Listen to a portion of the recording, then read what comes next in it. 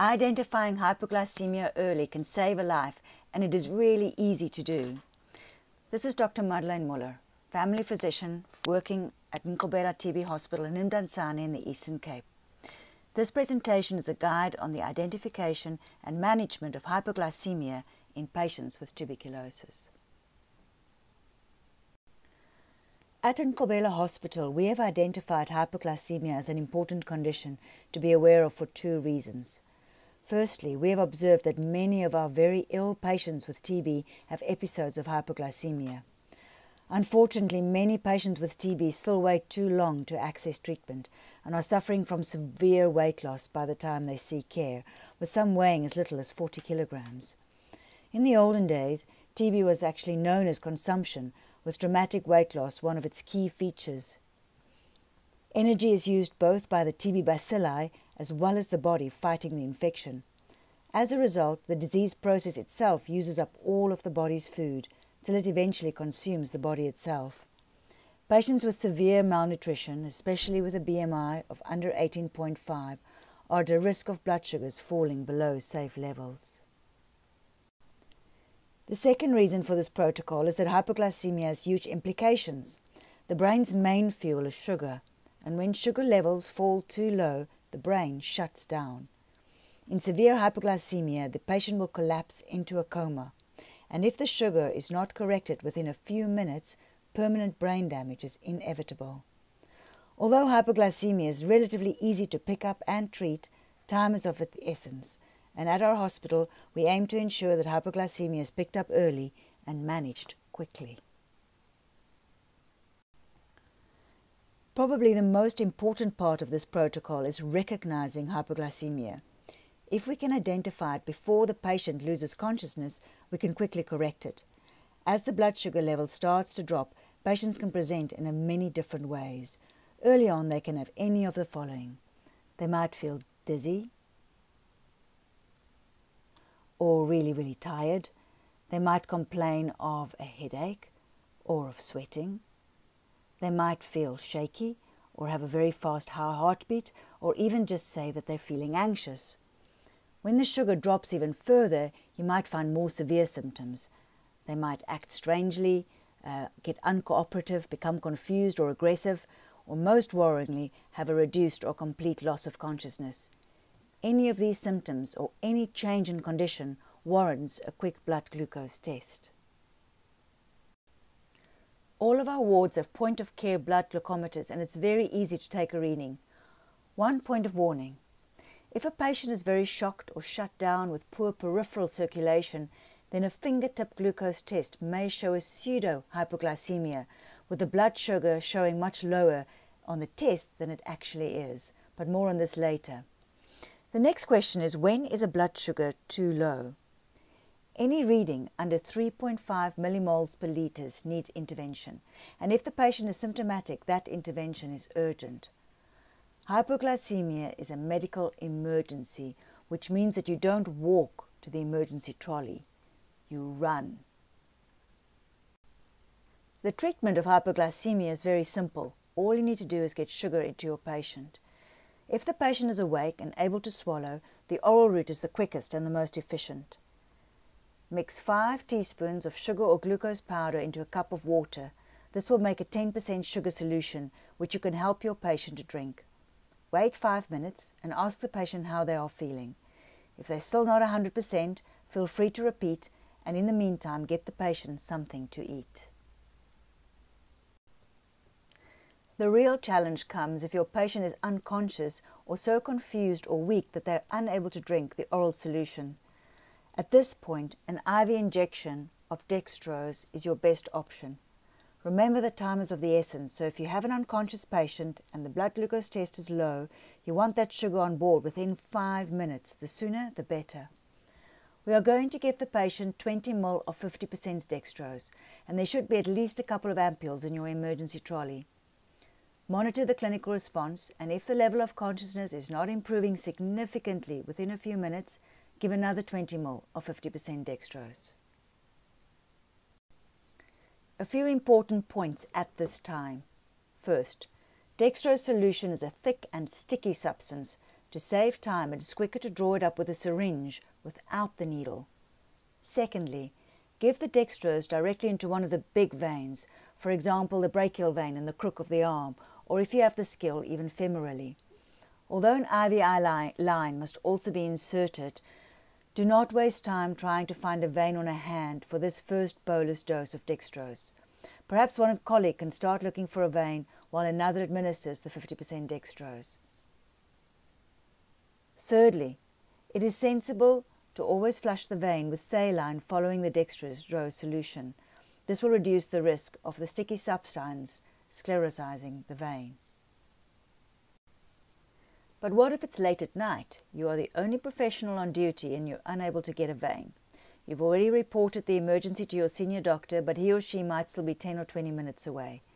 You have two other options, but these must only be considered as a last resort. The first is to give the patient 1 milligram of glucagon subcutaneously or intramuscularly. There's a glucagon in all the emergency trolleys. Glucagon works by releasing glucose from the body's existing glucose stores.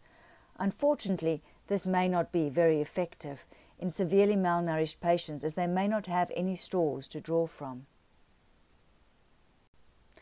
The second option is to insert a nasogastric tube and to give 200 ml of 10% dextrose through the tube, or even 5 teaspoons of sugar mixed with 200 ml of water. This can be repeated until the sugar level recovers. A couple of tips with that. If the patient is unconscious, it's best to insert the nasogastric tube while they're lying on their side to reduce the risk of aspiration and to get it more easily past the back of the tongue. Remember to test with the pH to make sure that you've placed the tube in the correct place. As the patient starts to recover and look better, you can monitor the blood glucose every 10 to 20 minutes until it is consistently over 4.5 millimoles per litre. Get that IV line up and give 1 litre of 10% dextrose over 3 to 4 hours. In very malnourished patients, you can also add an ampule of 100 milligrams of thiamine to the bag. Remember the pseudoglycemia I mentioned earlier? If your patient is looking much better but the blood glucose readings are still very low, it may be that he's so peripherally shut down that you're getting a false low reading. Test a blood sample from higher up the arm if your readings are not making any sense. Once the patient is stable, you can do the blood glucose every 4 to 6 hours. Great, you have saved your patient's life, but the work is not yet finished. We now have to try and establish the cause of the hypoglycemia to reduce the risk of any further events. At our hospital, we have noticed that hypoglycemia in our patients are multifactorial. Most of the patients with episodic hypoglycemia are severely malnourished due to the tuberculosis, and their body nutritional stores have been completely depleted. The biggest risk is in the first month of starting TB treatment. It is postulated that as the TB bacillary load reduces, the resulting strengthened immune system responds with an increased inflammatory response. This requires more energy, and many of our patients lose weight and even have worsened night sweats before they start to improve. Patients with advanced TB are often weak and may not be eating adequately. All of these factors are further compounded in a patient who have underlying HIV. Careful weight monitoring and management is essential. A dietitian is a key part of the team to ensure that the patient with poor appetite has adequate nutritional supplementation that provides 500 to 1,000 extra calories a day. This could be enriched soy or nut butters, porridges, or supplementary drinks. Amasi is an excellent high-protein source of additional calories. It is essential to have an up-to-date bedside food chart to keep track of how much the patient is eating, and very weak patients may have to be spoon-fed every 2 to 3 hours throughout the day. But other factors may compound the underlying malnutrition.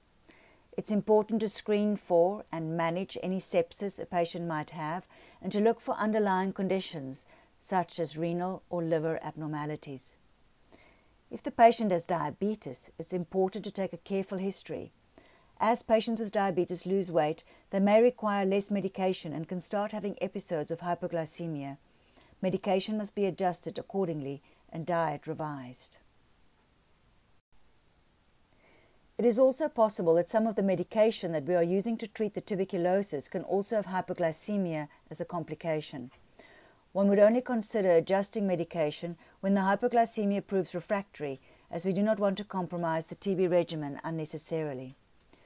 Medicines we use that have been implicated are the fluoroquinolones, high-dose cotrimoxazole as well as linezolid, much more uncommonly enalapril and sometimes rifampicin, fluconazole in combination with glibenclamide or glimepiride could further complicate your diabetic care. Very rarely, some of the first-line TB drugs, such as INH, can cause an immune-mediated hypoglycemia called anti-tuberculosis treatment insulin autoimmune syndrome. It is essential to first address malnutrition and the other factors before changing the patient's script, as these complications are very rare. We are continuously exploring ways to prevent severe hypoglycemia attacks in patients admitted with tuberculosis. We are currently doing a fasting blood glucose on all our patients with a BMI of under 18.5, as well as patients with marked weight loss or patients who are bedridden. In patients where the morning blood sugar is consistently less than 4 millimoles per litre, our dietitian designs eating plans and supplements to increase the nutritional intake. We are hoping that this prevents severe hypoglycemic attacks needing acute intervention. Hypoglycemia is easy to diagnose and easy to treat, and an aggressive approach could reduce both mortality and morbidity when managing patients with advanced tuberculosis in an inpatient setting. Please pass this information on to other clinicians passionate about improving care for patients in their facilities with tuberculosis. Thank you.